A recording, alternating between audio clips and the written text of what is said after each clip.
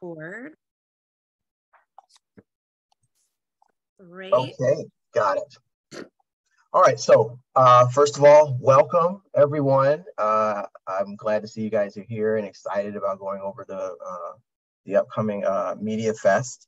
So this is our little conference preview. So what we're going to do today is we're just going to give you a little bit of some of the different sessions that we think that we have sponsored, and some of the sessions that we think will be pertinent to freelancers in the upcoming times. That way it'll make it a little easier for you to navigate the event. And there are some other things that we're going to talk about too that our organization is doing in relation to the event. My name is Solomon Smith. I am Solomon O. Smith, because I got to make sure I mention the O. That's the whole pretentiousness of having the O there. So Solomon O. Smith. I am the project coordinator, program coordinator for the SPJ Freelance. And again, welcome and thank you for coming. Today we're going to introduce, first I'm going to introduce you to our SPJ leader, our president. Her screen name says leader, but which is what she is. She's our leader. So she's the one that cracks the whip and gets us to do things very well, and she's so efficient. So I wanted to introduce Hillary to our group. For those of you, it seems like a lot of you may know her, Hillary Niles of Hillary Niles Media, the president of our SPJ Freelance. And I'll just pass it over to you, Hillary. Awesome. Thank you, Solomon. And thanks everybody for being here.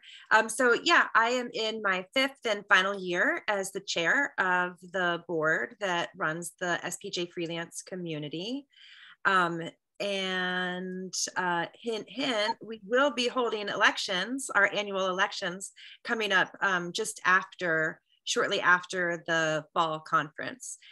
So the freelance community is run by a volunteer board of 8 members.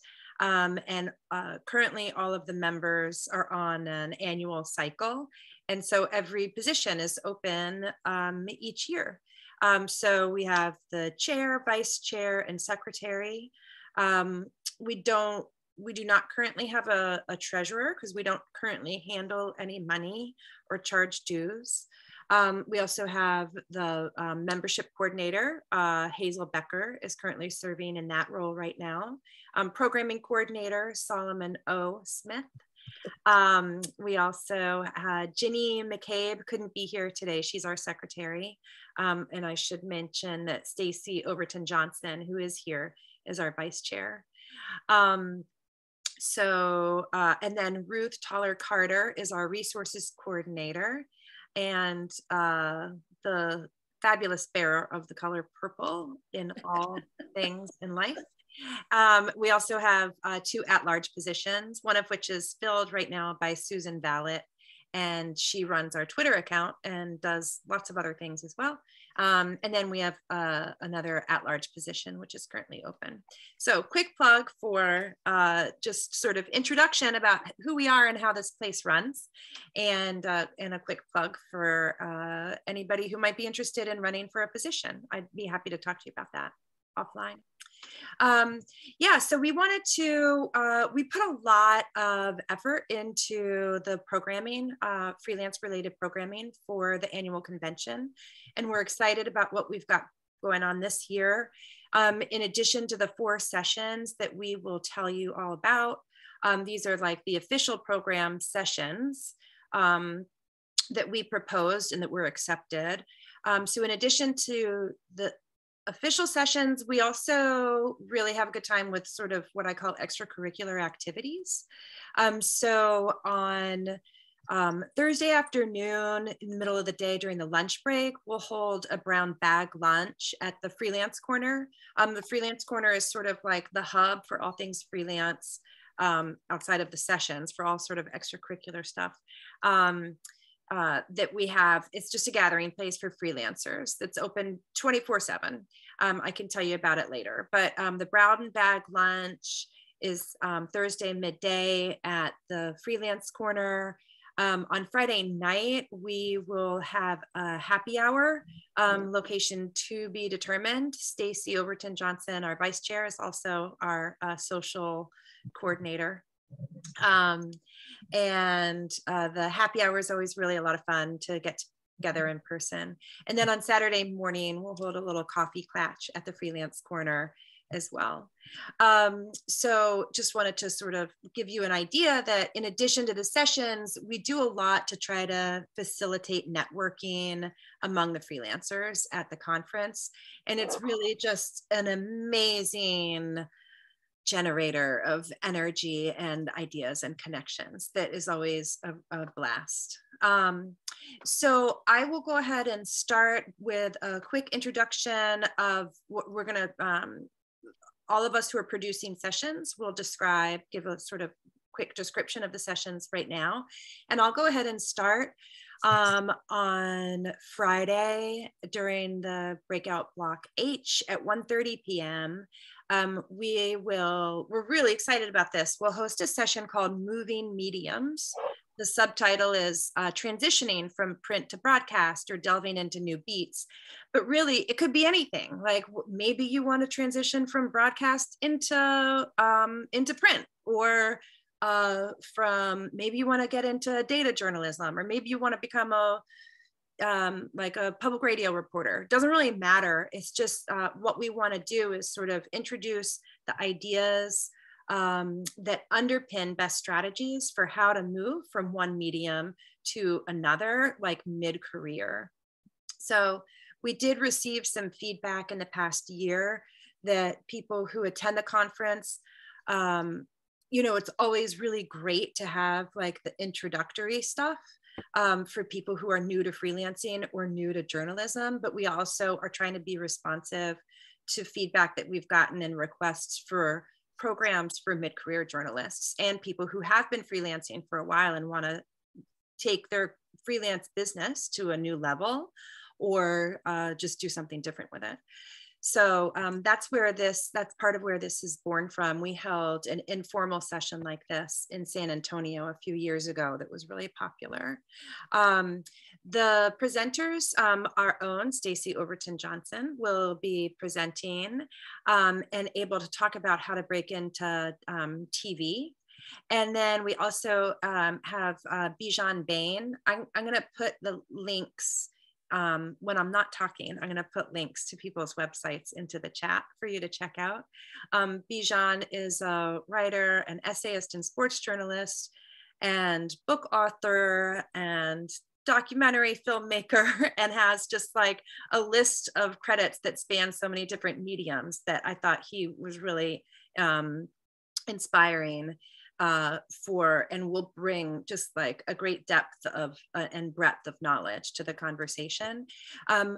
We're also hopefully going to have someone who will be able to talk about breaking into public radio. Liza Remreika, I'm not sure if I'm pronouncing her last name correctly. She's not, her schedule and she's not going to be able to be there in person. So I'm looking into whether we can pipe her in remotely. But she focuses on social justice reporting, and recently through a fellowship with a public radio station has been able to transition into public radio. And also we'll talk a little bit about just like starting sort of how to develop into new beats. Maybe that's actually something that I'm working on right now.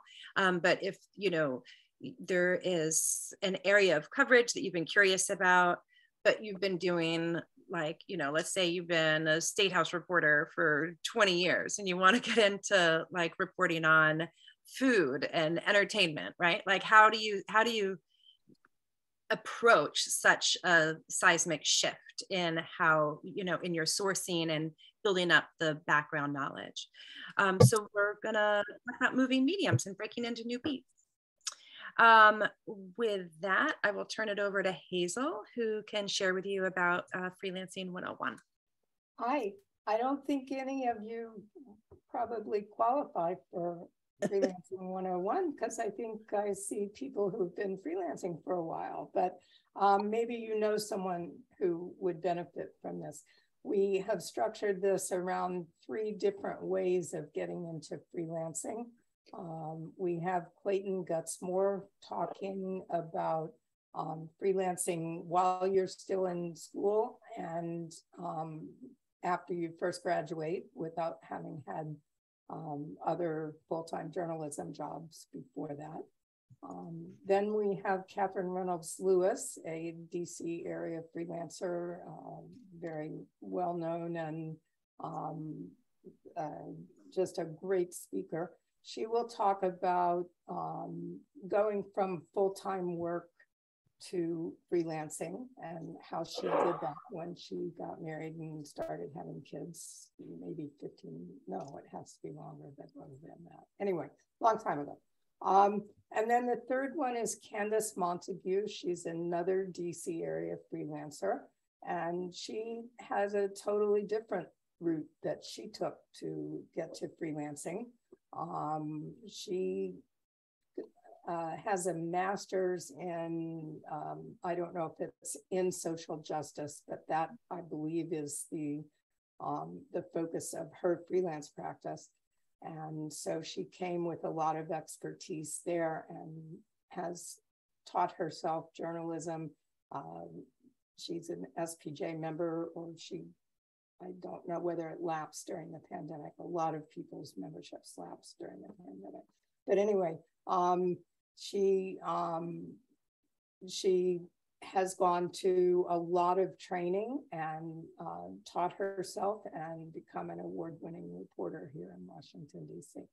So those are the three speakers, and those are the three ways in that we're going to talk about. And then we're going to ask people how they got there and whether anybody else has a different way, and take it from there if we have time. That's my spiel. Thanks, And Hazel. who's next? Thank you, Hazel. Okay, I think Ruth is next. I do believe I am. Okay. So good. we are doing this in an oddball kind of reverse logic sequence. The 101 program is on the Friday of the conference, and the 201, which is looking at ways to expand an existing freelance business, is the day before. So we'll see how that works. Excuse me. By that time, I should actually have a full voice for the session. The Freelancing 201, it's been a while. How do I expand my freelance business? Is going to involve yours truly as the moderator and one of the presenters, based on having been a freelancer for many, many years. I went full-time in '84, but have been writing for pay since high school, and have expanded my business mainly by offering more services than I started out doing. So more than just writing. We also will have, Kathy Gambrell, who is DC based and has a fascinating business with all kinds of different services. I don't want to give away too much of what she can provide for us, but she is somebody who has taken the idea of expanding service into a wide variety of areas, including things online and broadcast oriented and podcasting, training, teaching, etc. I'm really looking forward to hearing from her. She's a longtime colleague, but we've never actually met before, so this will be fun for me as well. And then finally, we have Rebecca Aguilar, who is the current president of the SPJ, not of the freelance community, but of the whole organization. Excuse me. And she is going to bring, again, a broadcast and a diversity perspective to the session and talk about ways that, again, one can take a freelancing business into new areas. The cool thing about this is that this session dovetails somewhat with our other presentation on new beats and new media. So between the two, assuming you can attend both, which we very much hope everyone will, you should be able to leave the event with a lot of tools for a bigger and better freelance business. And I also want to quickly mention that one of the things we hope people will not be worried about is the idea that this is a large event and you might not know anyone when you get there. But one of the benefits of our non-program offerings, our freelancing kind of social events, is that gives you a little bit of a comfort zone to meet each other in person and maybe reduce that sense of, oh my God, I'm a little tiny part of this huge event. We don't know how many people will be there, but we think that including these informal offerings will make it a lot more comfortable for many of us. Hope that helps. Thank you, Hazel. That was Ruth. That was Ruth. I'm sorry. Thank you, Ruth. I was looking. I know we both have curly hair, but still. No, I mean the purple in the background is a definite identifier. Right. I can remember that. So thank you, Ruth. Next, we're going to move right on to our next session, which is going to be with Stacy. So Stacy. So I'm doing the editor freelancer meet and greet, and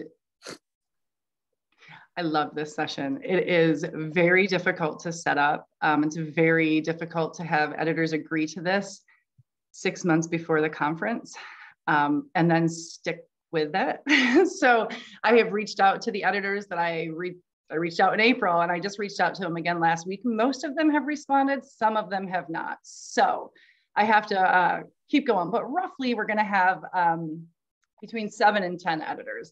There's always gonna be 1 or 2 who don't show up. I have editors from the Daily Beast, Washington Post, Eater, MCC Group, which does the Where Traveler, the hotel books that you see in every city, Defense News, and there's maybe 13 or so publications with the woman who's coming from Defense News, Edible DC.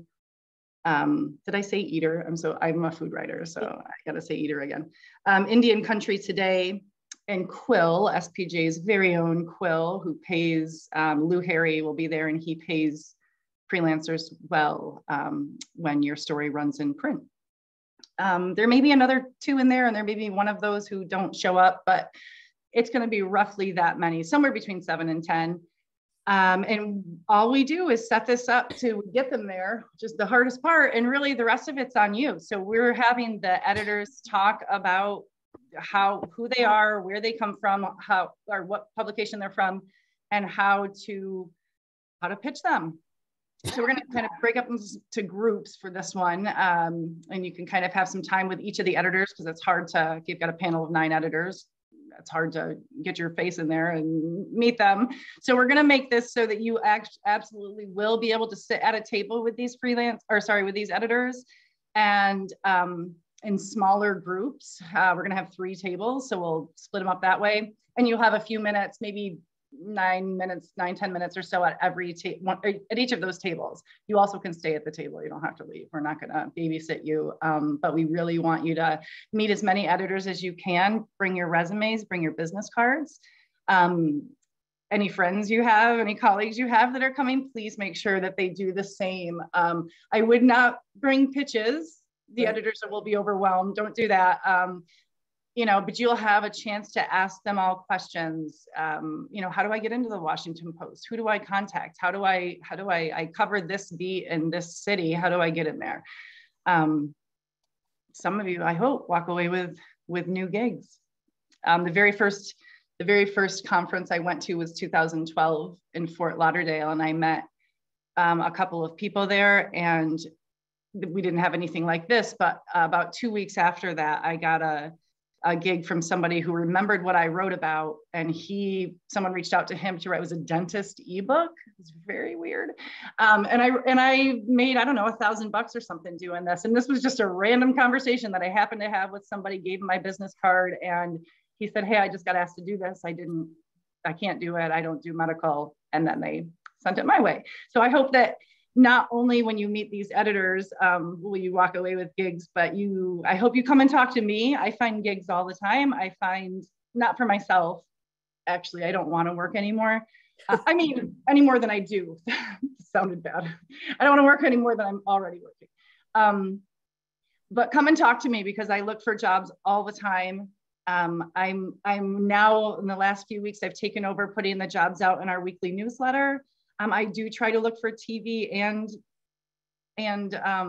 print. I actually had one week where I had 3 photography jobs. I was really proud of that. And Solomon's a photographer, so trying to cover everybody. I still haven't found any radio gigs to put in there. Maybe I'll do that this week.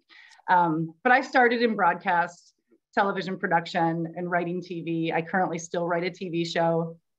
But I've done 4 years in print as well. And I do both. I do both of those actually now. So I'm trying not to leave out the TV people, the broadcast people. Print jobs are much easier, I think, to find, but I can dig up some TV jobs for you guys and gals. Thank you. Stacey, if I may ask a question, will you be getting us the names of the exact individuals beforehand so we can do a little research on who they are? Actually not beforehand, because I can't commit that they're going to show up. I mean, they have committed that they're going to show up, but I don't know if they're going to be there. And we might have more. We might have 2 who I don't even have on my original list. I forgot to add, one of the most important parts of this is when you leave that session, the editor freelancer meet and greet session, we are going to provide you with a link. Actually, I think we're going to have a QR code for you that's going to take you to an Airtable document. And the Airtable document has 450 plus, it grows all the time, publications with the editors, you know, who the editors, who the contact person is at that publication, what kind of stories they're looking for, how to pitch those people, and who to send you'll get the contact information for that. It is the most valuable thing I've ever seen in my 23 years of journalism. But we're not going to give that to you until you come to the session. You know, that's fair. And I just have to say, this is already so above and beyond what I had hoped for at this conference. Thank you. Great. And right, well, well, I will add one thing. So Stacey said we won't give you the link to that Airtable until, you know, like that's sort of a value add that we reserve for people who do attend the conference and who attend that session. But there is like a slightly pared back version of that Airtable that I can pop a link into the chat. And this is free and open currently, and still is an absolutely astoundingly valuable resource. The value add from the version that you'll get access to at the conference is that version has the contact information. So this version, the free version, or, you know, sort of the open version, it still has all of the records, the descriptions of, you know, submission guidelines and what they're looking for and so on and so forth. But it just doesn't have the contact information. So I'm gonna pop a link to that in the chat in 1 second. And I'll also say that, bye Sandy, thank you for being here. And we look forward to seeing you in DC. I'll also say that for each of the sessions, there will be a tip sheet. Generally, every producer of the session, you know, has the right to and the ability to organize their tip sheet and their resources in whatever way makes the most sense for them in their session. But oftentimes we put them into Google Docs, and so they can be updated, and then you can just, and we usually put those into one single folder. So you can access the resources from the conference session after the conference. We also, and maybe this, if it's okay, Solomon, I can transition to some of the extracurricular, a little bit more description. As a matter of fact, since you were mentioning that, one of the things I wanted to mention before we end the session segment, yeah, that there are several segments, obviously, because it's a long weekend, that are going to deal with some things that will affect freelancers.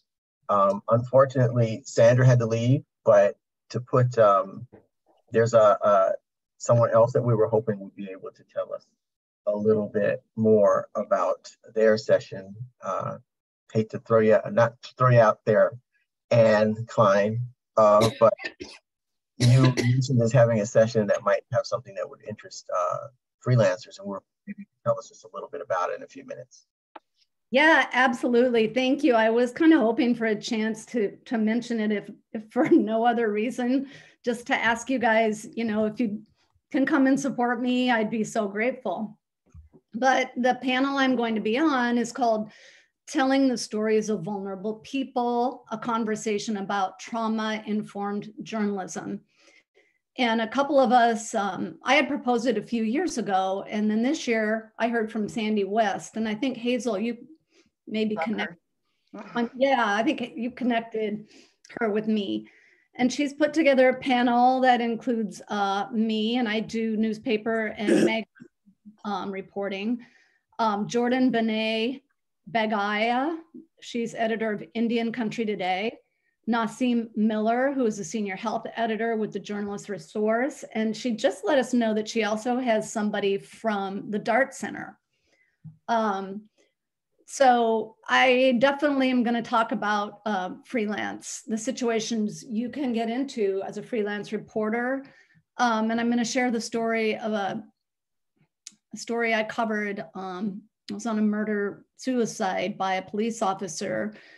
He murdered his wife and then killed himself. And in the reporting, I learned that there had been what looked like a lot of cover-up. There'd been a lot of covering up within the police department that officer had been a part of. And the guy that told me about it was really scared. He was afraid for a whole lot of really valid reasons. So I'm going to talk about how, you know, I had to walk that line as a freelancer between, you know, wanting to tell some of his truths as well, but making sure he felt safe, you know, and comfortable. So I think it should be a really interesting and valuable session, and looking forward to seeing you guys there. Thanks. Well, thank you, Anne, and we appreciate you showing up here and supporting us as well. I see you have your hand up there, Stacy, being very, very patient. Thank you. So did you want to add something to your session? Yeah, just really quickly, because Anne asked, I will say that you can see 3 of the editors who are going to be at the editor freelancer meet and greet. They don't have space to add more than 3 people. You put the moderator in and then 3 more speakers. I cannot add any more than that. So that's why you only see 3 editors there. But you can at least go into, if you go to MediaFest, SPJ.org, and go to the MediaFest schedule, you'll see 3 of the people, the editors who will show up. And Jordan's actually one of them listed there. And you'll have their sort of their little bio there and what they publish. But there are a few more. I just can't add them in that document. All right, thank you. I just also wanted to, so as we're moving through here, before we start our closing, we did want to, there are some other things, some extracurricular activities that I know Hillary was excited to tell you guys about. So there's a few of them. I'm gonna hand that over to Hillary to mention some of those that we've tried to work into the schedule and we're working with to make available to freelancers and everyone, anyone really that's interested in freelancing, whether they're doing it now full-time or not. So Hillary, I'm just gonna go ahead and pass that over to you. Yeah, sure. So I can just share a little bit more about the Freelance Corner. This is for people who have not attended the conference before. The freelance community, we generally just work with headquarters and the conference planners to find like a little space that we can just sort of take over for the duration of the conference. And it's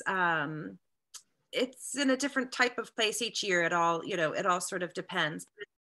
Generally like a collection of just little cafe tables and chairs. We try to make sure that there are electrical plugs so that you can charge up your laptop or charge up your phone while you're hanging out at the Freelance Corner.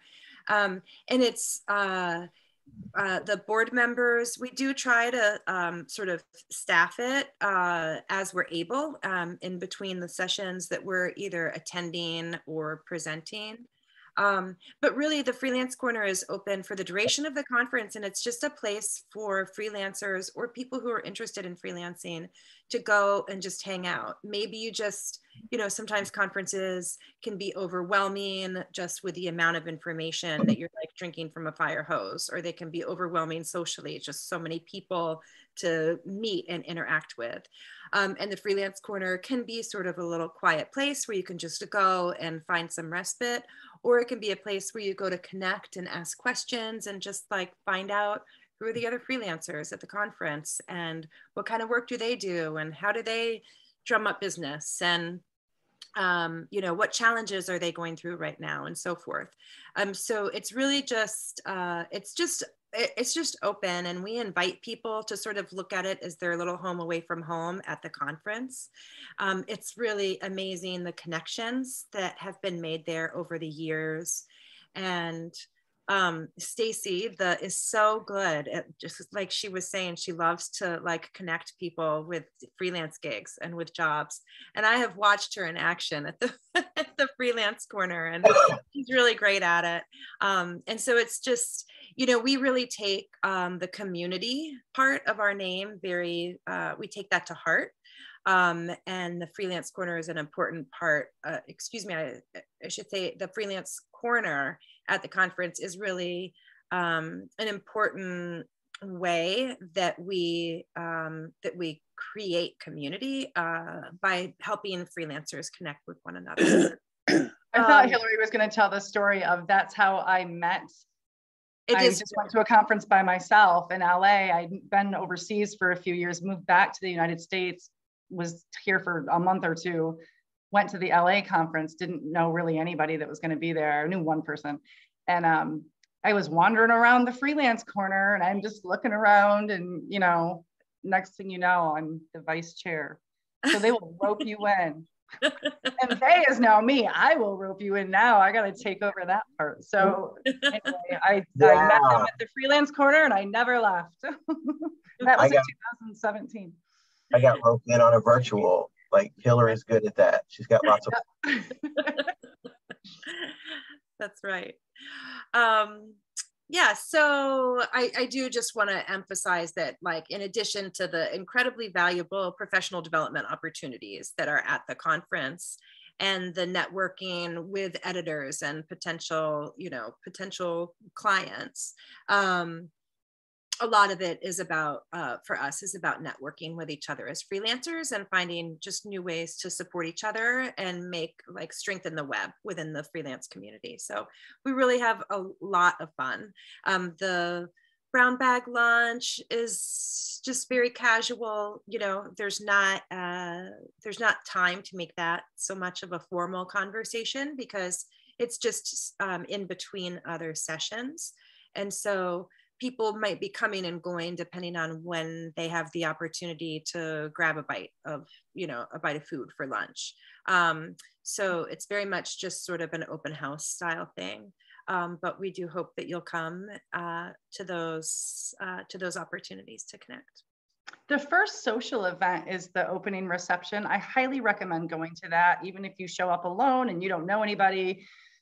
It's so many people, it's almost hard to be intimidated, right? Because you could just try to walk around and no one would think it's weird at all. Like, you just can walk around, everybody's standing around. And also, people usually wear their badges, and the badges will say freelance on them. We actually have some pins that maybe the board members at least could wear that say I am freelance. Mm-hmm. So you can kind of go up to somebody, pretend you're super interested in them, just so you can see their badge and see if it says freelance, right? So there'll be several freelancers there, but you can kind of, look at people's badges and see, and then every freelancer I've ever met is more than happy to talk, and they might be there alone too, right? So they're happy to have people to talk to. So we will all, I think, I will be at the opening reception. You've now seen all of us in the gallery view, so you know what some of us look like, and you can be watching for familiar faces. If you see something purple, it's probably me. I'll just chime in and add one new feature at the Freelance Corner this year will be a message board. So I want to give Solomon credit for this idea that just came up in our brainstorming just, within the last week or so. I don't know what it's going to look like yet, but Solomon had the idea to put a message board at the Freelance Corner so that if you go, like, let's say, I connected with Diane, but didn't get her card and don't know how to find her. Maybe I can just leave a message for her on the message board. If you go to the Freelance Corner hoping to see somebody but don't connect with them, that's just another way that we're trying to create to help freelancers connect with one another. And on that note, I just want to say that is a new idea that we're going to implement because Solomon had the idea and made the suggestion. And the fact that Solomon is a board member, like, he was already involved in that conversation by virtue of his position as a board member, but we invite all of you to be involved in the conversation. And so maybe now we can open it up to questions and ideas. And if you do have ideas for like what we could do at this conference that would be valuable or helpful to you, or at the conference, if you have an idea of what we could do at a future conference, we really welcome the ideas. Please don't be shy with ideas or with questions, which some of you may have now. So maybe we should stop talking, including me. Bye. So let's start by opening it up to some questions about the material presented here today, or the SPJ freelance community in general. So for some of you are new faces with me, right? So if there's anything that you want to ask us questions about, now's the time. Anyone?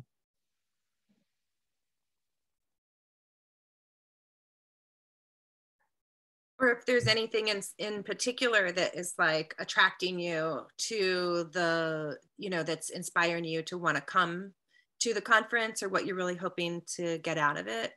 That would be valuable for us to know, just so that we understand more about the motivations of the people who are going to be there. That'll help us anticipate your needs and desires better. Oh, okay. Susanna, you're muted. Cool. I just unmuted. Sorry, I was. So I do have questions and some. I recently started a Substack, and it's a newsletter, and I'm in the process of figuring out how to monetize it. I've been working a lot with Substack, and I've also been working with SPJ, the ethics. The ethics department has been incredibly helpful in just helping me determine how to monetize it, but also how to keep, journalistic ethics in the forefront, so that I maintain the trust of my readers. And I love that you have all these broadcast resources, and it just sounds like an amazing opportunity. And I'm definitely going to go out of my way to try to figure out how to make it work so that I can actually be there. And the Airtable thing sounds amazing. I was just wondering if you have any tracks or anything for people who are trying to figure out how to work outside of conventional newsrooms to put something like this together. Because my beat, I'm writing about immunocompromised times, the title is Immunocompromised Times. I'm writing about the immunocompromised community and how they're dealing with COVID risk. And it's just something that doesn't really get the kind of attention that it needs in a lot of conventional newsrooms. I don't think we have anything in the freelance track that is specifically oriented to that, but it seems to me that you might want to just go through the whole, it's hard to find because it's a little splintered, but try and go through the whole program offering information at the SPJ website, because it seems to me there's at least one session about working with or getting involved in the alternative press. Oh. And if there isn't, it's probably a little too late to pitch it for this year, but it's certainly something that we should include or try to get them to include in next year's And I'm sorry, folks, I'm about to lose my voice, and I think I'm going to leave you all and go dive into a vat of chicken soup for the rest of the day. All right. Well, that does. I apologize, but I don't think I can do much more of this for today. Thank you for being here, Ruth. Feel better. The only bad thing is chicken soup doesn't come in purple, but I have everything. My wife might be able to make that. Susanna, one of the things that you might actually, there may not be a session that directly addresses that, but you may very well find that just by talking to freelancers, not even just freelancers. There could be full-time journalists who have a side gig, you know what I mean? Just by talking to people at the conference, you may run into some people who are doing something like that, you know, already. At this point, I don't even know what it is, though. I don't know whether it fits into, or I don't know where it fits. I mean, I'm about to, I finally got my EIN number. I was on hold with the IRS for half a day, but I finally got it. And I have my, you know, my LLC and all of that set up. I haven't earned anything. I'm not monetized yet. I've just been mostly focusing on building readers, and I have a really good, a very good click through rate, I guess, of the articles that end up in mailboxes tend to get read. And I will say, so I've done a lot of medical news, and I actually work on a TV show that we actually get sponsored. We're sponsored by Cisco and things like that. So I worked a little bit in this, but on things like that, you can have advertisements as long as you're not writing about a drug that, like, let's say there's a company, you know what I mean? If you're not, if you can't ever write about that. If you've got an advertisement for journalistic standards, you really can't say, hey, this drug is going to do this. You can't write about that, you know, if people are advertising on your, so you want to be careful with that. But those kinds of things, other organizations and health news places, anything to do with the immunocompromised community, drugs. I mean, I'd be happy to, if you go to the conference, I'm happy to talk to you a little bit more about that. I would love that. That would be great, because I just turned down like all these free masks from Project N95, and I shelled out my own money, and I luckily I'm going to be very well stocked up on all my favorite kinds of N95s and in fall colors. Wow.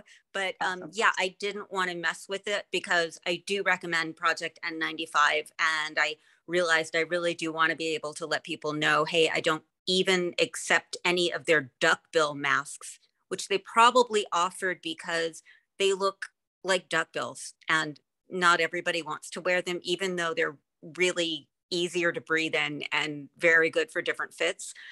So I keep reviewing them. You know, I'm going to be reviewing the window pane masks that will help people who are hard of hearing. And I don't want to, again, anything that has to do with safety and health. I just don't want to even have the idea that there's a perceived bias.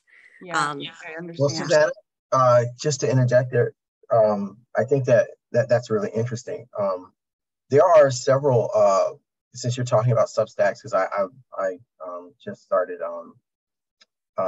subscribing to several Substacks. Mainly they're for helping journalists get jobs, but a lot of them talk about getting started on their own Substack too.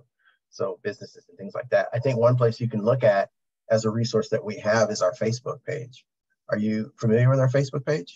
I do. I've been using it, and I also do follow a lot of there are some stuff that Substacks that help journalists get jobs, like because there's Jenny and Wudan have one, and then there's several people who will just, you know, post jobs and things like that, and they have different subscriber levels and things like that. Yeah, a lot of them also have resources to help you get your own Substack started.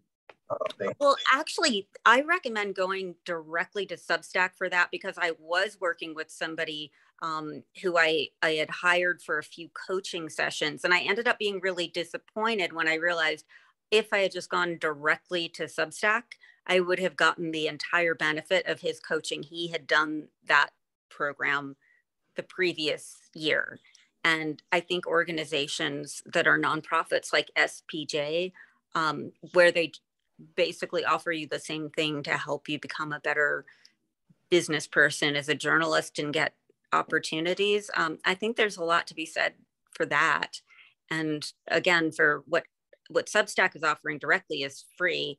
You have to apply at the right time, and they ask that you have a minimum number of, I think, 500 followers. I did not have that, but because they like my publication, they were willing to let that slide. And awesome. So it sounds like we've got the seeds of another SPJ program forming. Because we do, I'll just make sure that everybody here knows, in addition to all of the programming that we do at the annual convention, thanks to Solomon being on board this year as the program coordinator, we've been offering monthly programs, and these are free to freelance community members, SPJ members, and sometimes to the broader public. And we're always looking for ideas for what would be valuable, whether it's a professional development or just a networking event. But I've just made a note of this as a possibility, Susanna. So, and maybe this is how I'm going to rope you into volunteering, is you can be a resource for us as we develop the format for this program idea. Because it sounds like you've got some knowledge that would be valuable to other people too. And Substacks, and also some different groups on Slack were some of the different programming ideas that I wanted to talk about. And your use of Substack kind of fits into that. So that might be something that we can discuss. You know, because a lot of people glad to talk about it. It's interesting because it's a new community. That's the community of immunocompromised people did exist before the pandemic, but they didn't really connect with each other because there was never really any, I don't know, I never saw any particular need to. I just made sure I had all my vaccinations on time, and you know, I went on being immunocompromised, but the pandemic really turned that upside down. So it did become, in a very short period of time, a community that wanted to connect. And I found there wasn't enough filtering and there wasn't enough curation with the Facebook support groups. And I didn't want to be nice to people who were, I mean, I'm peer-reviewed evidence-based science. That's my thing. Like, I'm a member of the Association of Healthcare Journalists. They train us on how to look at, you know, like Lancet studies and how to analyze them and take them apart and criticize them. So for me, I just didn't have the bandwidth to listen to anti-vaxxers and to deal with a bunch of moderators who were like, well, we have to let everybody say what they feel. Like, I didn't want to. And so for me, you know, I was really relieved that I had all this journalism training and could start my own thing so that I could just. Well, thank you for sharing that. Before we, because we're getting close to the end of the hour here. Oh, sure. I'm sorry for using up all this time.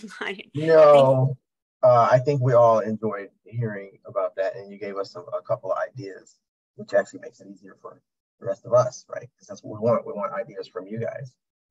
So I was hoping that we can get everyone to leave their some of their contact information or Twitter information in the chat, and then well, I thought there was someone else that that was trying to speak, but I think he disappeared.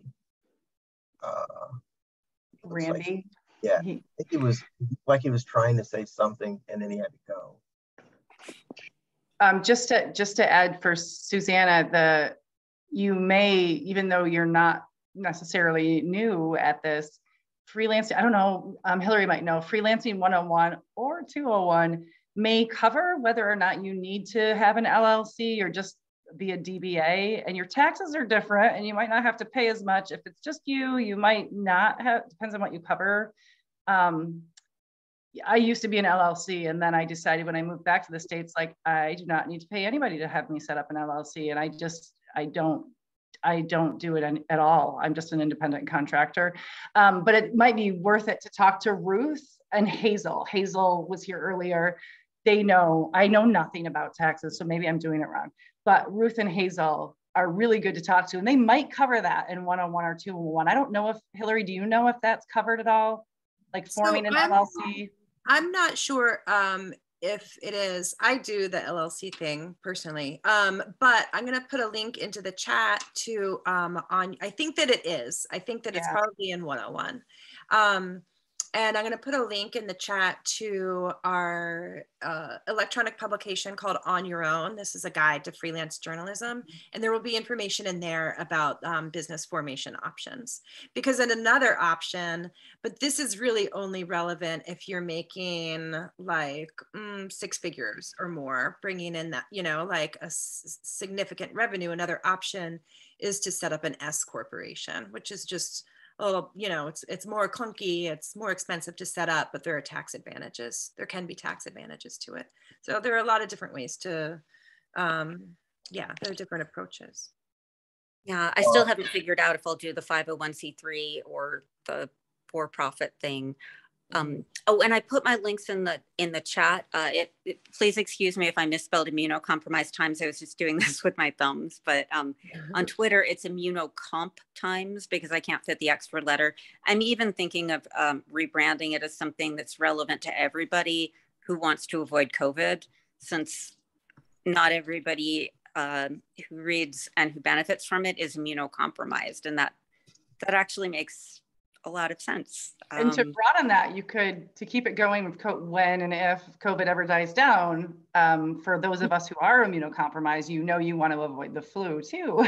So, you know, you certainly have places to go with this for sure. So definitely, although that's a longer conversation, but a friend in advertising has been helping me out, and she's been, you know, suggesting titles like I Times, because then we could sort of, you know, brand that, and that would still be my perspective, like I, as somebody who's immunocompromised.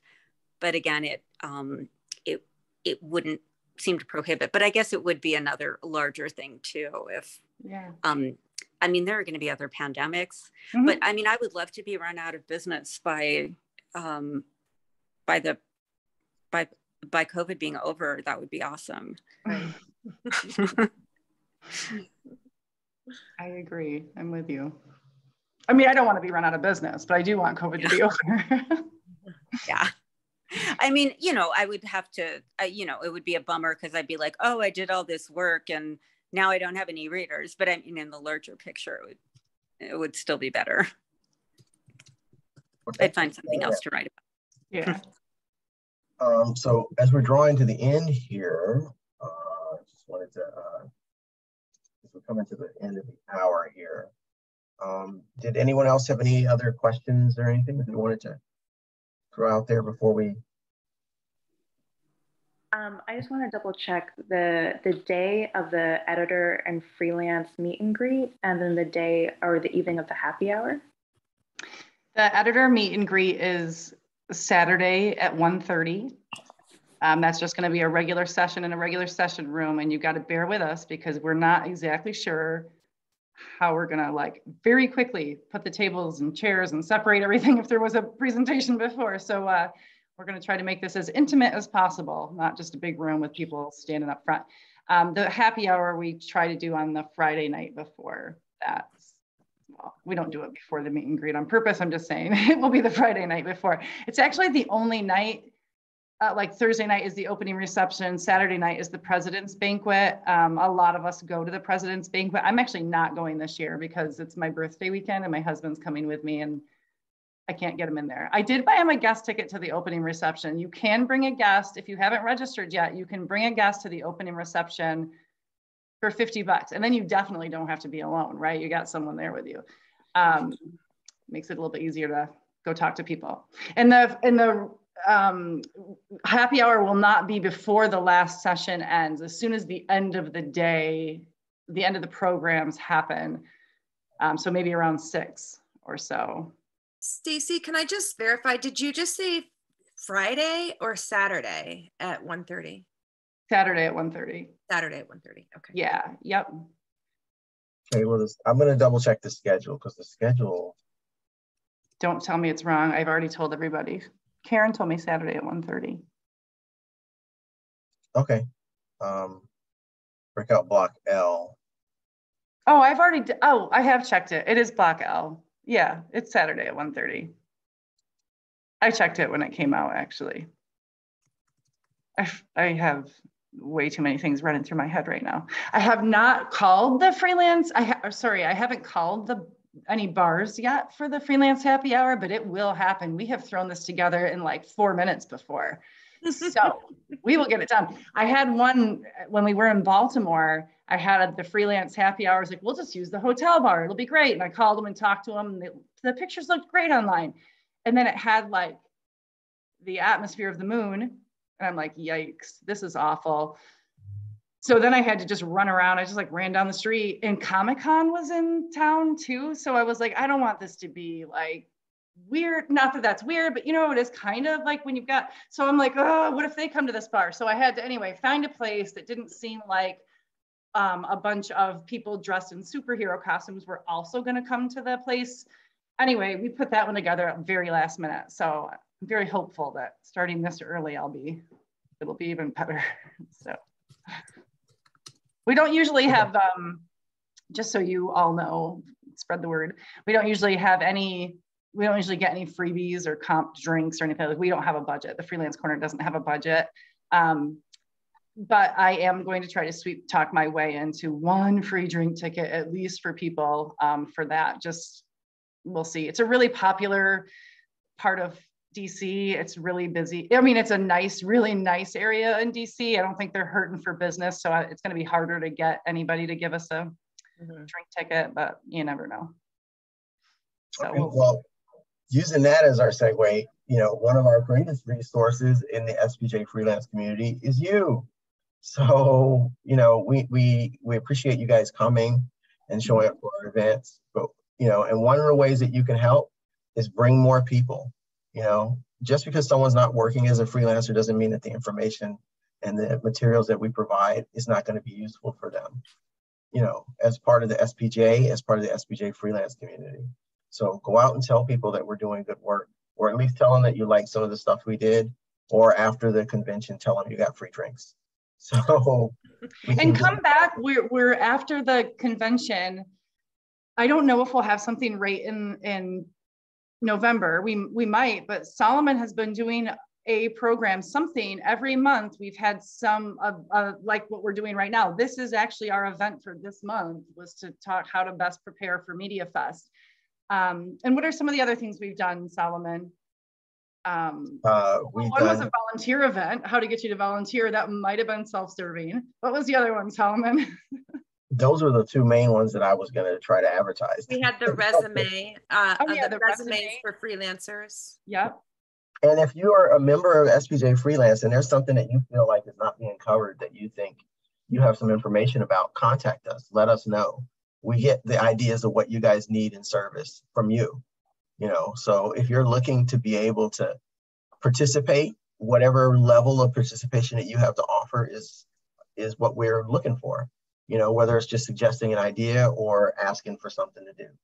And I think that Susanna has given us a really good topic, like maybe for February or some future month, where, you know, how do you ethically, legally, ethically monetize what you're doing if you're doing something like that, Substack, something like that. I think that would be a lot of people would be interested in. We have some 2 or 3 good ideas from Susanna. I know. Well, I was actually going to weigh in and give you a fourth. If you're still looking for the venue, there's a website called COVID Meetups, and it's for people who are want to be COVID safe. And they recently started a section for businesses that are COVID safe. It's pretty small right now. A lot of cities don't have things, but I'll check when I have a chance and see if there happen to be any places in DC. I mean, again, the problem is they haven't really expanded. Like, they'll tell you if there's a place where where people wear masks. They don't really have good listings for outdoor areas, whereas that would be my dream database, I guess. But yeah, I would love to have, I mean, I could ask friends in DC. It's my hometown, so I'll see if I can just get some suggestions on Facebook if we could. Our only requirement for that is that it absolutely has to be a very short walk from the hotel. So I'm going to be very limited in what I can choose. I'm actually going to start with the hotels bar, but again, I got to see what it looks like. I don't know how often Hazel goes into that area, but I might just say, Hazel, swing by there and see what it looks like. Or Stephanie Oben, she'd help us. I really need to go find my info. Well, I'll do some of the homework too, but awesome. I do what you guys need to do. It would be awesome if there were an outdoor area, because it's nice when I can interact with people without masks and eat and drink and things. Yeah, I understand. And that actually, hotels often will have that, where there's an indoor area, and then there's also, it just opens up onto a pool area or a bar, an outdoor bar. So that might even be a better one. To stick with the hotel. Well, before we get too comfortable talking about how we're going to meet up, because we're all excited to go to this live event finally, let's I'm going to turn it over to Hillary so we can wrap this up and finish our official event, and then we may leave it open a little bit for people who want to chat or get to know each other, right, Hillary? Yeah, and actually I think that does it. I just want to thank everybody for being here and for your interest in the freelance community, for your interest in MediaFest. And like I said, like the more feedback that we get from you all and the more questions that we get from you, the better the whole freelance community is. And more of your colleagues can benefit from. Well, I just think we all benefit when we share ideas and questions. So I put the link in the chat. I want to make sure everybody has a chance to see it. So I just put it in there again. The email address for the freelance community is just spjfreelancecommunity@gmail.com. And that's the best central place to reach us for any inquiries or ideas. And let's see, I also put in there a link to the Freelance Community Hub, and Solomon mentioned our Facebook group, and I'm going to pop a link in here to the SPJ Freelance Twitter page, which if you're on Twitter is a really Twitter account, which if you're on Twitter is a really great account to follow. Yeah, we have lots of activities, lots of things that we would love help doing. So in addition to your ideas, if there's any interest in getting involved in a deeper level, feel free to just shoot us an email and talk about what your interests are. We'd love to work with you. So with that, I will stop recording and end the official, I will end the official program here. And then we can stay on for, like another 10 minutes or so if anybody wants to linger and just chit chat some more. But for now, I'll just say thanks and call it a wrap. And for the people we haven't heard from, maybe